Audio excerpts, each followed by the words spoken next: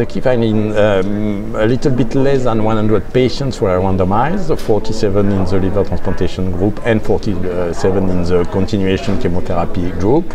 Liver transplantation was not performed in all the patients because some patients progressed before transplantation, but after that it was possible to the per protocol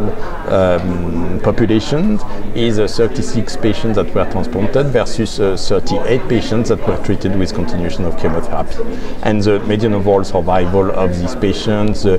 5-year overall survival of the patients that have been transplanted is really higher than the overall survival of patients that continue chemotherapy. And what is interesting, I would say, is the fact that when you are doing liver transplantation, you need to give to patients immunosuppressive drugs to allow the new liver to be accepted. And the fear was that this immunosuppressive effect could, I would say,